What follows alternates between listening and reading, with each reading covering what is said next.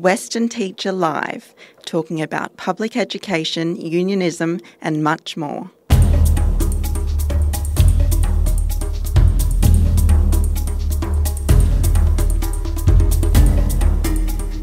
Hello and welcome to Western Teacher Live, the SSTUWA's podcast talking all things public education. And this is a very special edition looking at Facing the Facts, a review of public education in Western Australia. The State School Teachers Union commissioned the review and appointed Dr Carmen Lawrence AO as chair. Dr Lawrence is a former WA Premier and Treasurer, a WA Minister for Education and Aboriginal Affairs, a former Federal Minister for Health and Human Services, and a Professor Emeritus at UWA. Dr Lawrence was joined on the panel by Dr Scott Fitzgerald, Associate Professor in the School of Management and Marketing at Curtin University, and a renowned expert in education research. Colin Pettit, former Commissioner for Children and Young People of WA and former Secretary of Education in Tasmania, and Dr Robin White, a former secondary school teacher, head of department, deputy principal, project manager and principal, and former lecturer and education consultant. The panel was supported by Executive Officer Pam Pollard, a former primary school teacher, curriculum manager, former principal of an IPS primary schools, and principal fellow, Harvard Graduate School of Education. And I'm delighted to welcome Carmen Lawrence and Colin Pettit with me to discuss the review. Welcome to you both. Thank you very much. Pleasure to be here. Thank you. Carmen, can you just take us through initially just the process the review followed?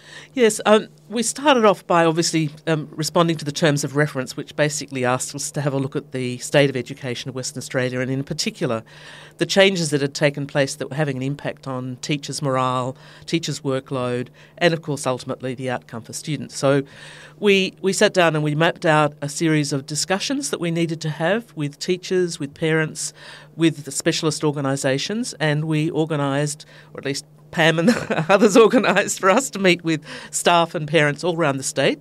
So we had a series of meetings both with union members and with other staff and other parents from all the way from Broome to Esperance, and in each of those meetings at least one panel member would be there, and we went through the terms of reference with them.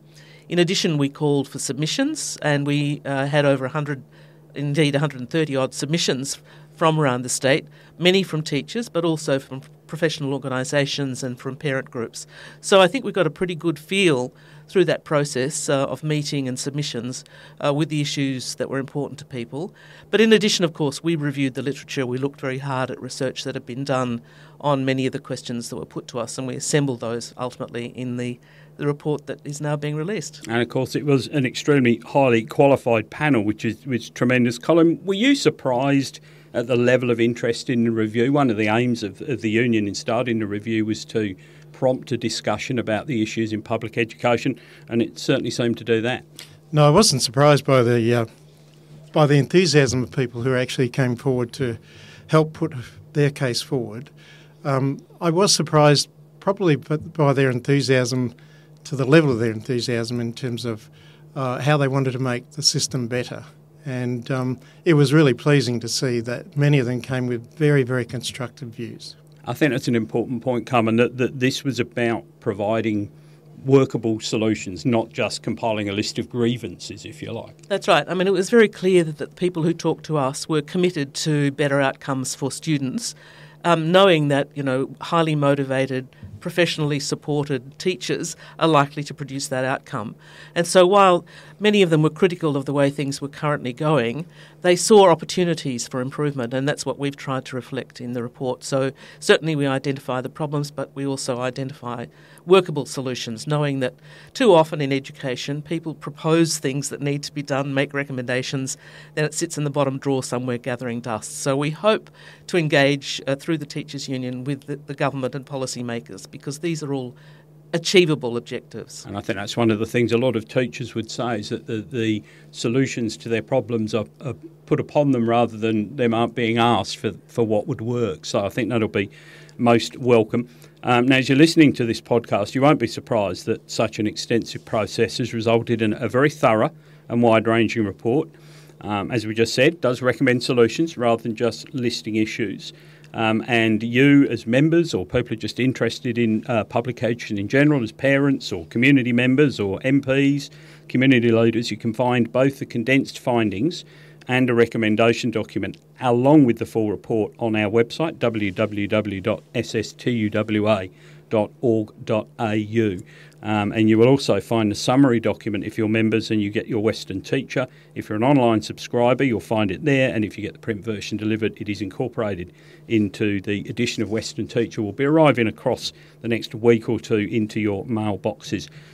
So, Carmen, having talked about process and talked about the wide geographic spread, and I think there are also online forums as well, so people got to have their say, what were some of the key issues that were raised? Well, one of the things that was very clear is there's been a steady stream of reforms, and I put that in inverted commas, to the education system, arising both from state and federal governments, which have simply increased the workload without necessarily improving either the experience of teachers and their capacity to perform at their best or the outcomes for students.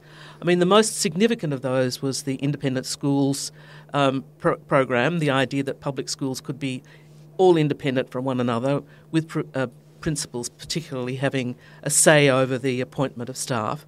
And there were a lot of downsides with that, and we found that there were no tangible benefits to students. You know, a lot of effort had gone into this process, over a decade or more of change. Teachers were reporting to us that they, particularly in rural and remote areas, were stuck in many cases, unable to move, and the people in those regions told us that it was extremely difficult to get the best quality teachers, and often the people who remained there were frustrated as well. So there were a whole range of outcomes from this system, none of which were particularly beneficial to anybody concerned, and just increased the workload substantially. Local selection, said to be important, had resulted in stasis in the system and people being caught and unable to move. And sort of that ended at both ends of the chain, in effect, people not coming to get experience in the rural locations and the regional locations, not learning their trade out there, and then at the other end of the process, those who used to go and do 2 or 3 years in the country and might love it and stay are now not even going. No, because they know that the chances of then moving on through their career are stymied. And so what's the sort of outcome you're looking at for that as to how that could be addressed? Well, one of the things we recommend a little later in the report is that the selection of teachers should revert to the education system. In other words, we're saying you need to recreate a system. There are all sorts of reasons why the independent schools model has failed, and one of them is that flexibility of appointment has actually resulted in poor outcomes. And in addition to that, you've had people sort of complaining, I think, reasonably that they haven't had support. The independent schools have been asked to do everything.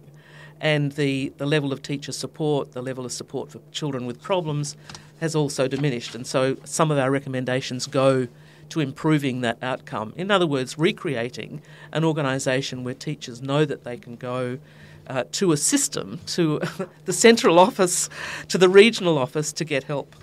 And again, we talk about this, that one of the big issues that we hear a lot from members is the old support services have diminished. The regionalised support that schools got, because everything's been plonked onto individual schools, that support network has diminished. And there might be some out there who love that. They're more independent as leaders of schools, and some of them are members. So, but then they don't have the support when they do need it. Is that one of the issues that came up? I think one of the noticeable things that we heard from a range of people, particularly those in the country, was that the lack of consistency by a system that allowed them to be confident that when they did their work, they'd be well supported. And having this splinter approach, which is what IPS has now formed, even though it was unintentional, has meant that many teachers feel quite isolated. And that was expressed really loudly to us. And in that isolation, they then felt that they weren't being supported in a way that they could develop their own skills, which then translated into having difficulty moving back into preferred locations once they're out in the country. And again, that just creates inequality right across the board. And of course, over time too, you get that shortage of teachers, which is across the board. And I know we'll come into that in different areas and much harder to address when you're so restricted in your movement across schools. A couple of other issues that are mentioned in the report, and we know some of these are going to have political implications of people backing away from previous commitments. You talk about NAPLAN, you talk about reporting, and indeed vocational education in schools, all key issues. They are indeed. And I mean, NAPLAN's very interesting because it was introduced with great fanfare as being of benefit to everybody, for teachers, so that they knew how their students were progressing, from parents and so on. But the evidence is in now, and it's in nationally, it's not just in Western Australia, that the NAPLAN results are kind of flatlining at best, and some areas have gone backwards, some areas there's slight improvement. It's taken an enormous amount of effort to get the system up and running. The federal government now is involved in education to a degree that was previously unthinkable given our constitution, and there's a lot of money, in my view, going into the organisation, not just of NAPLAN, but other areas of the national government's interventions here, which is then not available to schools. So NAPLAN is in a sense a symptom of that, but it certainly hasn't helped, and it causes problems in schools both in terms of the way they teach. A lot of teachers reported that the pressure was on them to teach to the test, that other broader educational objectives suffered in that process, which is why our very first recommendation was that any reforms, in inverted commas, any changes should have as their first objective the improvement of the outcomes for students, not just narrowly defined numeracy, literacy ones, but broader educational objectives as well, which is something teachers were very clear about with us. And we think that we should move toward, in a sense, a sample testing. If we want to find how the nation's going, let's do what the international tests do. Take occasional measures, knowing the limitations of these one-off tests. They're not helpful for teachers monitoring students in their class. They're usually out of date, and they're one point in time, and they're not a good reflection of what it is that's happening in the classroom.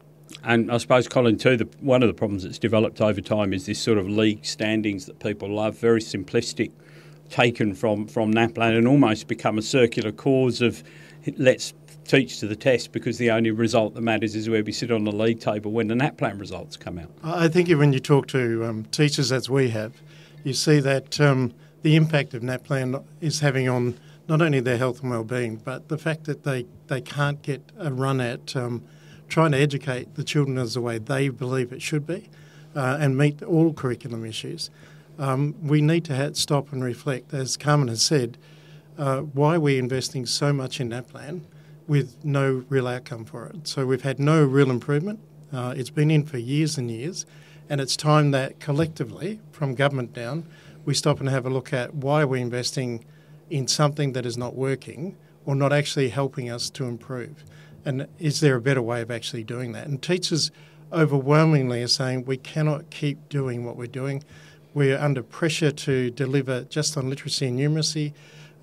There are so many factors outside of the school that are now impacting on children that these particular tests are not actually representative of what's really happening in schools. And again, perhaps part of the link to that too is around curriculum support. We talk about if it's like a political imperative to have NAPLAN at the moment. Similarly, with the curriculum, a number of the changes, and I think somewhere in the book it's about 3 or 4 pages of lists of things that have changed over recent years. It's extraordinary, really, when you see it in that format. And regular changes to the curriculum are another one. And you talk about the need for more support for SCASA, the School Curriculum and Standards Authority, which does a very good job but is probably very much under-resourced at the moment. And also the ability to allow teachers to develop their own skills in teaching the curriculum as it changes through face-to-face training and professional development. That's right. I mean, that's the core of a teacher's professional competence, is being able to develop curriculum, tailor it to the needs of their students, and with a body like SCASA, who work very closely with teachers and don't release any material until it's been tested, road tested, and teachers were very positive about that process, as opposed to some national insistence on certain curriculum material that may not be suitable at all for their students. So the funny thing about the Independent Public Schools Initiative is it went in exactly the wrong direction when it came to autonomy. It should really have been about curriculum and pedagogy, the techniques of teaching, giving greater independence for teachers in particular and specialists to craft what was needed for their students. So we're very keen to say that SCASA should be better resourced. There should be more training for teachers, in the material that's available to them, and give them a greater professional autonomy in that space. Yeah, absolutely crucial. And of course,